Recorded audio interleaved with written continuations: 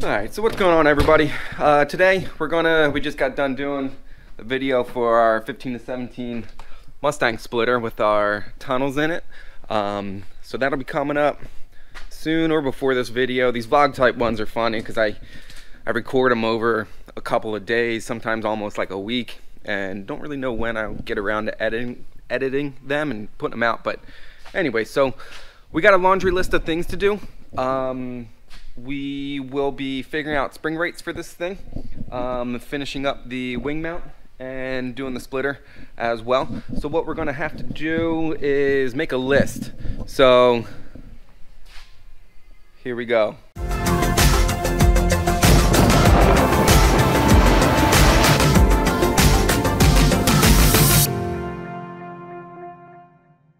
Alright, so if you watch the first few episodes, you know we definitely want to do the splitter.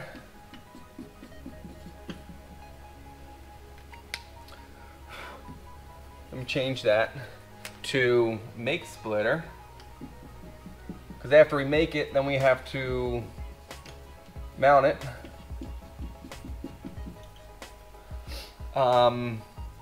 We need to do make new uprights. We need to mount the wing.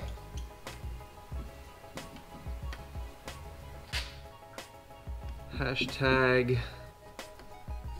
please don't call it a wang. We need to do tech inspection, springs, corner balance, alignment. I'll definitely do videos on these two, how to do it with strings and how to corner balance a car. Oh, all my fluids. So that's oil, trans, diff, brake.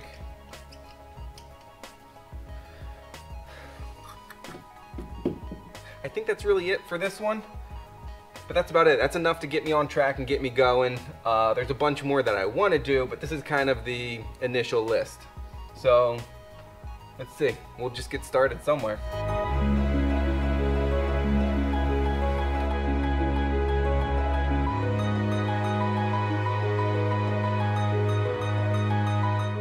Alright guys, I just put the car back on the ground because what I'm going to do first is the tech inspection.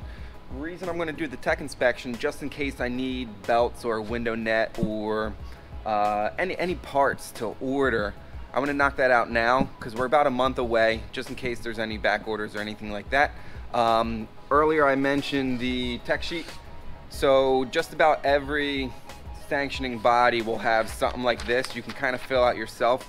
So that way you can kind of be a little more confident when you show up at the track. You'll get your annual tech and you should be good.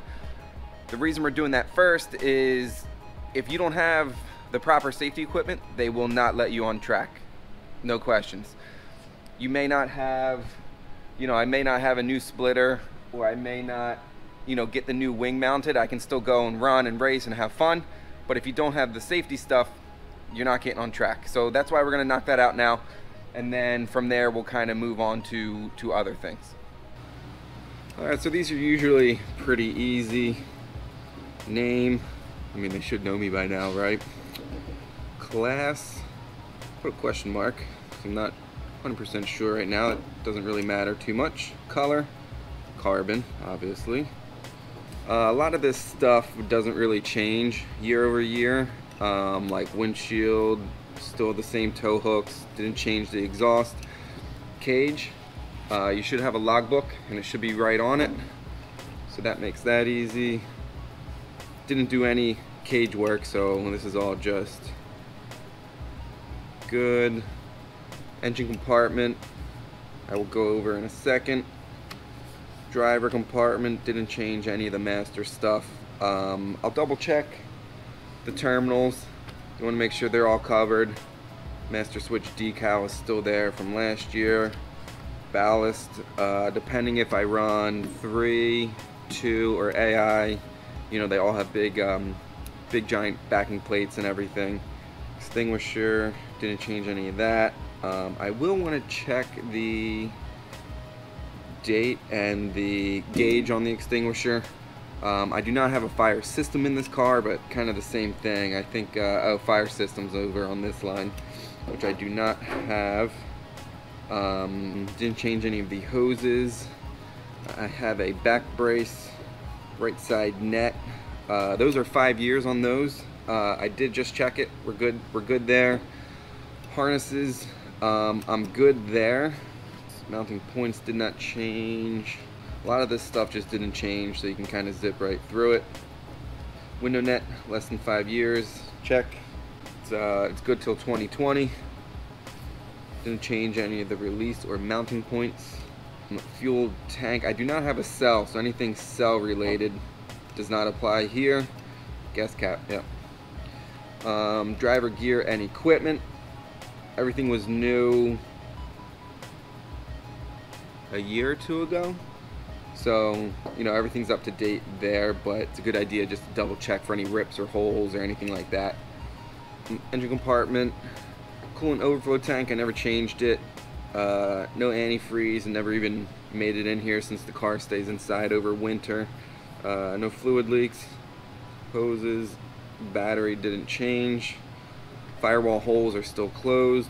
Brake fluid level, I am going to flush the brake fluid. I'll give myself a check there. Make sure that's good. No exposed wiring. So yeah, I mean, there really, once your car is built and teched and everything, there really isn't much to go over, much that can change year to year. Just anything that has dates on it you want to be aware of. So that's really it. You know, annual techs are pretty easy. Alright, so the annual tech's good. I actually don't really need to order anything, so on to the fun stuff. Alright, so what we're going to do first is make a duplicate of this. Stick them together so that way when we cut out our raw material, we're not cutting out each and every single one, because uprights are multiple layers.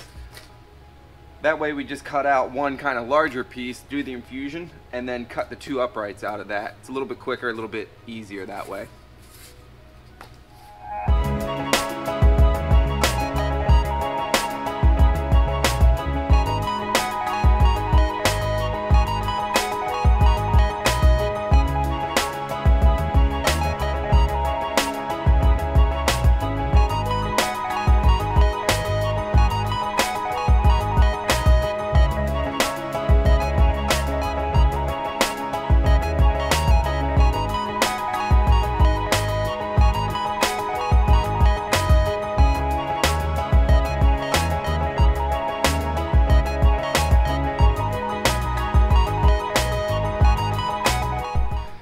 So we have our mirror released and ready to go. This is what we use to lay up everything. So what's cool about a mirror is you don't really need to polish it or anything. You just need to make sure you release it, and you can just lay up whatever you want on it, and the finish on the part is pretty close to a mirror finish. You can use glass as well. So that's about it for this one. We got close to laying up the uprights. We'll do that in the next one. Hopefully you still learn something from this. It's not always just like making parts and going racing.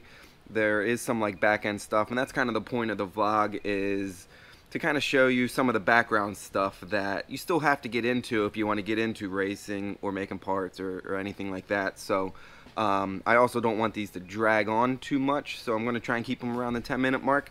If you still are watching this late, please give a thumbs up. Leave a comment below. Let me know if like 10 minutes is too long, too short, if you want me to go into more detail on certain stuff. So yeah, I think that's about it. Next one we will definitely be doing the uprights, and probably figuring out spring rates. So next time, I'll see you at the track.